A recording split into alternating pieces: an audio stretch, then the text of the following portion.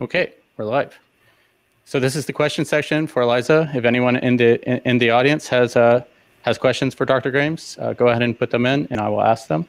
I have a lot of questions myself. I've been following Dr. Grames's work for a while now. I guess for 2 years, maybe a year and a half. When was that first project we did together? A little more than a year ago. So it's been fascinating to see the work develop, and I've really enjoyed reading a lot of your publications recently. Just based off your presentation, I think it's very important to collect the kind of information you're collecting. I love the idea of the database you're building. I wonder how that impacts the things we can do to help prevent biodiversity decline, the insect apocalypse. Can you talk about that a little bit? How does document review help fix the problem? Yeah, so that's a question a lot of people ask us about this project is, like how much can we actually learn from historical data going forward? And I think one of the problems is that a lot of people have the conception that there's not a lot of long-term insect population data sets. So they point to a couple of, the really key examples like the Rothamsted data set that's been going on for several decades as being, what data we can use to understand this. But I think that there's so much data out there already published in the literature, and we can't start a new insect monitoring project right now and wait 20 years for the results when we need to take conservation action now for the species and regions that are most threatened. And so we have to use historical data to try to understand where we should be making decisions, because it's just not really possible to wait for the results of a monitoring project. So. When you do that research, when you're pulling up these population changes, are you looking at what amelioration effects, how you can fix it? If someone stops using a pesticide, do you track that and see how the population responds? Are you looking at that sort of cause and effect kind of thing? Eventually that's what we want to do. So right now we're just cataloging like what data sets are out there that we could use to answer those questions. Because it's, we don't want people reinventing the wheel every time they're trying to look for possible causes. So it's like, okay, here's all of the studies that we've found, and we are taking them by what the authors have described as being the main focus. So like some of them that we've looked at so far, they're like, we're looking at climate change or drought extremes or changes in land use around an area. And so people could go and try to find those. But that's not something we're specifically doing with this project. It's kind of one of those applications we want people to use the full database for. Yeah, so downstreaming, I suppose. TJ has a question. I imagine there are geographic areas in taxa without any data. Do you have any idea of how to best convey or visualize the data gaps in order to inform direct future research? Yeah, I think that's one of the really important reasons to do things systematically is, when we see a gap in data in the neotropics, for example, right now, and like the maps that I showed from the 2 previous big reviews on this topic, we're not sure if that's, a true data gap where there just hasn't been anything collected, or if it's just that we haven't found it when searching for data. And so I think that's why we want to do things so systematically and get so many people involved, is that at some point someone will know if there is a data set there or if there's not. So that's kind of how we're trying to approach the gaps, because it's always hard to know, is it a true gap or is it just we haven't found it? So.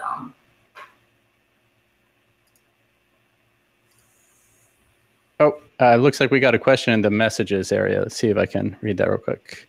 Sarah asks, hi, Tom. Not sure if this is the right place for the question.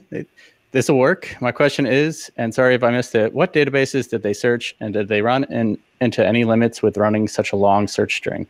Also, awesome work. Yeah, we definitely did. So we searched, I can't remember how many databases. I think it was at least 16 databases for the first phase, and it's going to be about 45 for the entire thing. So we searched, the main ones that we searched were Biosis Citation Index, Zoological Records, Scopus, CAB Abstracts Archive, Academic Search Premier, Network Digital Library of Theses and Dissertations. So it's every database I could think of, essentially, we searched. And then we have a lot of places that we're going to search for the later phases, which are more like organizational websites and repositories for like academies of sciences. And we did, yeah, we ran into problems with the search. So on the big, like bibliographic databases, we didn't have any problem with, you know, I think it's like 8 pages of search terms or something. But yeah, for some of the smaller ones, we have to really restrict the search, and then we're basically just searching for insect and seeing, you know, if there's only 20 results in the database for insect, we're just going to screen all of them. But yeah, that's definitely a limitation of trying to search broadly. You know, that's an interesting problem that a lot of people don't realize exists in this space. You know, a lot of people just search PubMed. We do that for some of our work. I wonder, you know, is there a resource, you know, where, you know, you can look up all of the databases? I see with Lit Searcher, you've done some work like aggregating foreign journals, that kind of thing. Is there a resource that helps with that? Don't quote me on it, but I think Michael Gusenbauer was working on something that identifies databases for searching. I think Michael Gusenbauer and Neil Hadaway had a publication about that recently. I can't remember what journal it was in. So. Yeah, TJ asked a similar question. 45 databases is a lot of databases. It seems like we need to get a handle on, you know, all of those different sources. Yeah, that's one of the nice things that we can do, because we have searched across so many of these too, is we can compare, you know, where did we actually get unique results, because it might be that some of them are completely redundant, and we could suggest, you know, in the future you don't necessarily need to search these. So I also wanted to ask about, well, you graduated recently. You're at University of Nevada, Reno now, and one of the things you talk about taking on is expanding this work to undigitized historical records. Something we talk about at Sysrev a lot is the idea to expand evidence synthesis approaches to other kinds of documents. We talk about images a lot. It seems like that'd be a lot of fun. Do you think that there's a lot of value in doing that, to adding to your database? Do you think that there's, you know, a comparable amount of data there, way more data? I guess people call this gray literature sometimes. Yeah, what do you think about the value of that approach? Yeah, no, I think it's really important, especially for getting the baseline data, because, you know, a lot of studies that are easy to find in archives are from, you know, after the 1960s or 1970s, when a lot of land use changes and pesticides and stuff have already been out there. And so, you know, you might not actually know what the true baseline, you know, fluctuations in population numbers are between years, because insect populations, you know, they vary really, really dramatically between years. And so to understand that baseline, we have to go back as far as we can. We can get some of that from actually like paleoecology studies, where they've taken, there's one study we found in EntoGEM that's really cool. They did lake core, like lake sediment core samples, and then they counted the density of midge heads per meter squared. To, you know, like indexes, like how many of these midges there were. And so we can use stuff like that, but we can also use these older databases, and especially like a lot of regional bulletins from like the 1800s, where people were tracking insects as pests or as, you know, agricultural or timber pests, but also sometimes there's just, you know, like a butterfly enthusiast. And so that can help us get a sense of what the baseline data is. So I actually think that's pretty important. It's a little bit like climate change, right? Like to know that things are hot now, you need to know that things were not so hot. So you have to go way back to figure that out. And I guess with insect populations, it's easy to forget that, like, you know, you can't go back like more than, I mean, how far do you think you can go? You can't go back 10,000 years, right? I would imagine that. Are there logs from ancient Rome on insect populations? How far back have you managed to go? I think somebody found like a 3,000-year-old data set of like monitoring insects in China. But it's, you know, it's only when it's something that's like really culturally important that those records exist. So James, one of our excellent developers and researchers at Sysrev, James Borden, he asks approximately how many graphs are processed with metadigitize. I also think that the metadigitize package is fascinating. He asks what is the data validation step like to confirm that it was correctly extracted? So how many graphs and how do you validate that it was correct? So right now we haven't started doing like the formal extraction of everything. It's mostly just when I find a study that I think is really interesting and I want to look at what the trends are, I pulled it out. So we haven't really done any of the validation yet, but in general, our approach for everything in EntoGEM is at least 2 people look at every article. And so we're going to do the same thing probably with the data extraction, where 2 people will do the digitization, and then we'll average them or see if there's big discrepancies. Then a 3rd person will come in and extract the data. So something we try to encourage a lot. This feels a little bit like a tangent. I really like that package, MetaDigitize, and I don't know, just the idea of like pulling out the raw images of figures and figuring out where the data lies, the actual data behind it, seems really useful. I don't know. Actually kind of comes back to the gray literature or other kinds of documents, like you could review just the graphs in papers. But I want to take another question I received from a different source. A big thing we try to do is encourage collaboration between people on Sysrev, well, in evidence synthesis in general. And not because of us, but when you came to Sysrev, you really brought a lot of people with you, and it's fascinating to see those communities grow. A lot of the people who did work with you are now doing their own projects and extracting information. You mentioned wanting to find more partners and collaborators. What types of partners are you looking for? Are you looking for people to just do a review? Are you looking for people to sort of do their own projects? Yeah, both, I guess. So we're always happy to have more people come in and help with the title and abstract screening, and then especially to lead sub-projects. So if somebody, we've got the projects going for, bees and wasps and ants, and then for dragonflies and damselflies right now. But if somebody is just really, really excited about what's going on with walking sticks or what's going on with thrips, we have that data and we can pull it, and anybody can, take on a sub-project and coordinate it and just like make it their own, as long as they're following, the general EntoGEM principles that everybody agreed on for the protocol. We want people to take those on and just, feel like they can kind of run with it if it's their area of expertise. And then same thing for regional or language specific projects. We really want someone who can do a review of, French language articles from Africa or something where, we're not finding that data right now, and it might just be because, we don't have the expertise to do those searches and the screening especially. So. Do you have an example of somebody who is doing this work that, you're trying to integrate what they've done into your eventual database? Yeah, so we just started, Juan Sebastian Caceres is going to lead Latin America EntoGEM, which is it's absolutely great. So it's going to cover Spanish and Portuguese and just everything that we're missing right now from the neotropics in South America.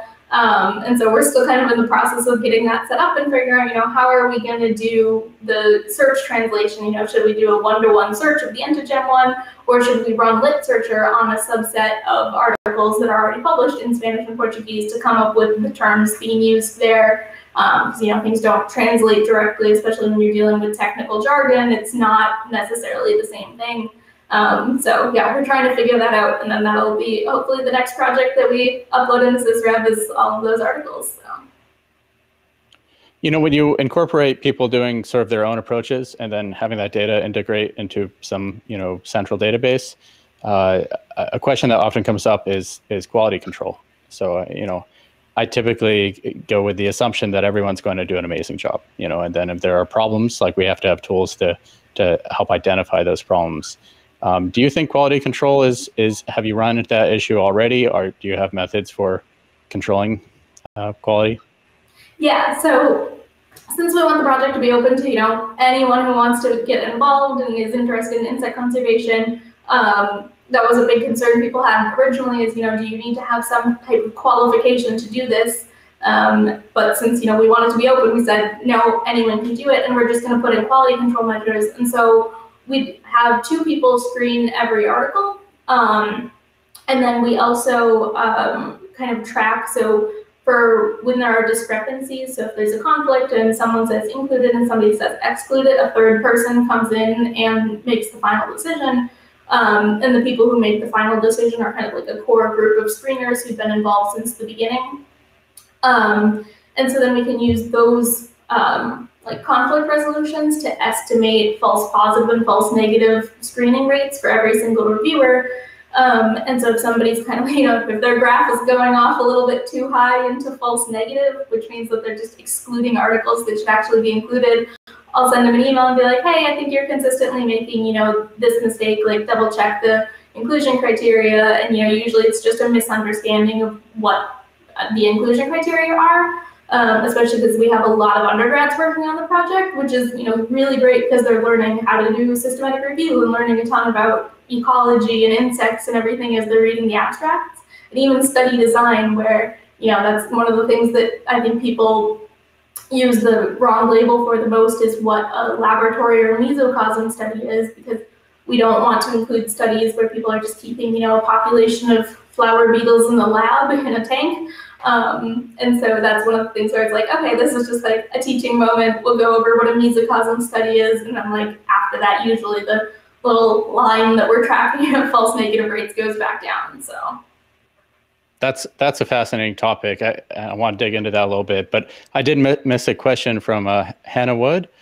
She's a PhD student, and she says, thanks, great talk, and wow, a lot of papers. 143,000, I think you said, something like that. It's crazy. Having done a protocol in advance, did you find yourself having to adapt it at all when you started, or would you have designed it any differently having then done the literature analysis? Yep, there's now a version 2 of the protocol. So we edited it and then posted it up on Open Science Framework again, where we have the new version 2 and then also a version with track changes so people can see what changed. And we didn't actually fundamentally change anything. We just clarified some things. So we had some of the funnier disagreements are insect heads insects? Like that was like the midge example I gave. We weren't sure, are those insects if it's just the heads, or is it insects if it's just the eggs? And so we had to clarify. We're like, okay, any life stage, as long as it's an insect, and you can actually tell that it was there. And then we also, we couldn't agree on what 2 years means, because I was interpreting it as like you have data points that are like at least 13 months apart. But some people thought that it meant that you had to have, 24 months of data. So we had to clarify that. So it's just like, yeah, those little things where you think that you've written everything perfectly, and then you realize that everyone thought that they understood things the same, but there's a mismatch there. So yeah, I guess I don't remember all the changes, but if you want to look at the version 1 to version 2, that might give you a sense of the types of things that have to be really explicit. So. I would just echo that a little bit. We've done a lot of projects in this space now, and every single project has involved, some iteration on the protocol. When we first started doing these things, that kind of went into it thinking like we were going to nail everything down the first go and put a lot of effort into that, but it just never works out. So it's almost better, sometimes just to start and have a rough idea of what you're going to do, and then iterate towards that perfect protocol. I was looking at some of your publications before this, and a couple came up. First, let me just throw something in the chat. Eliza has this amazing GitHub.io page, all sorts of information about her research, and let me just throw that there. You can see a lot of her publications there, and a lot of the tools she talked about, like Lit Searcher, Synthesizer, Topic Tagger. She's involved in the Metaverse project as well. One of the publications was a new ecosystem for evidence synthesis. And we really love this idea, at Sysrev. It's kind of what we're trying to work towards, this idea of like an open source evidence synthesis community. I don't know if our idea of what that is lines up so well with what your idea is, or the group of authors who wrote it with you. Could you describe that idea of a new ecosystem for evidence synthesis? Yeah, so that comes out of the evidence synthesis hackathon that was in Canberra in Australia a couple of years ago. And it's just kind of, a general discussion about the feeling that, synthesis needs to be more open. Especially, there's a lot of people who think of people who do meta-analysis as almost like research parasites, where we're taking data that other people, been out in the field for, 40 years, tracking these butterflies in like alpine meadows, and like putting in so much work to collect this data, and then they feel like you just kind of like scoop in, take it, put it in the meta-analysis, and like you don't really deserve to have that data. And you know, I can kind of see where people are coming from, but at the same time, you know, there's so much variation in data and so much heterogeneity that you really need all sorts of different data sets from different places and collected at different times and with different methods to really get a general picture. And I feel like that's kind of what everyone should be working towards, is to, you know, really understand the questions, not to hold on to their data. And so, you know, that's kind of a theme that's kind of emerging across a lot of disciplines, is, you know, needing to be open and share data and things like that. And so we want just kind of the same things to be applied in synthesis, where people feel like they're included, part of the process, and that it's not, you know, this kind of two-stage thing where you have the primary researchers and the synthesis. You know, we think they should really be the same thing, because the people who are collecting primary data are the people who know the data best and should really be involved in the synthesis process. But who need, you know, the expertise that you might not necessarily have if you're focused primarily on fieldwork. So yeah, it's just kind of, you know, making things more open and transparent in general, I think is a good thing. That's an interesting point. So if people who are like heavily involved in the primary research, you know, you're asking a lot of them, if you're going to add the burden of saying, understand exactly how to get this into all these shared databases and, you know, how to do all this evidence synthesis stuff. Maybe they should just be focused on the primary research they're doing. With that said, do you think that there's, you know, a missing link here, or maybe something I don't know about, for people who are doing that primary research to, you know, integrate the data that they're collecting with this downstream database you're building with, you know, open evidence synthesis, so that no one needs to come in and review their article? You know, they would already be integrated. Yeah, I think, and especially trying to, that's definitely something that's missing, like you said, you know, where there's not like a central place where all studies are tagged with the information associated with them, especially going backwards. You know, there's so many, you know, millions of publications that it's, you know, how are you actually going to go back and retroactively tag all of those studies? So even if going forward, everyone could put, you know, their, at least, you know, study metadata, not even necessarily the data itself, into a central place, it's still only going to be going forward. And so, yeah, it's such a huge undertaking that I don't know, I can't even really envision how we would get there from where we currently are. So I think we actually, once again, kind of put too little time into the Q&A, but I do want to ask one last question. We have one from TJ. He asks, are you at all worried that the original researcher may be biased about their data or findings, or how it fits into the greater context? Yeah, we all do tend to, you know, think that our research is the most important and answers all the big grand questions in the universe. And so I guess what we've done for EntoGEM is we've just said, you know, if you have a conflict of interest, if you know the person who did the study, if you did the study, you're not the one who gets to make the decision about whether or not it meets criteria and gets included. So it's always reviewed by somebody who's, you know, a third party uninterested, to try to eliminate some of those biases.